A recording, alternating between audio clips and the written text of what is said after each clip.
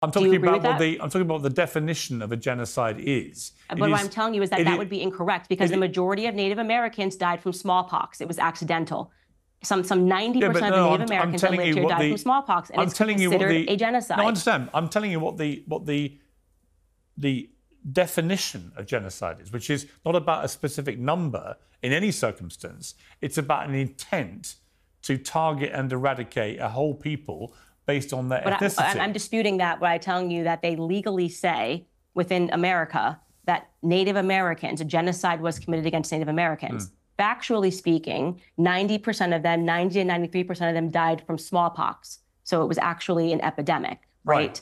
So is the definition shifting? Because it is my understanding from Rabbi Barclay that the definition of anti-Semitism shifts. So maybe the definition of genocide has shifted, but let me read you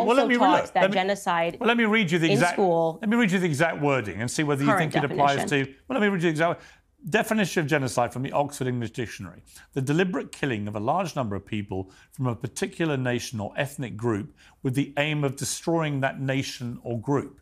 So by that definition, do you believe that is what's happening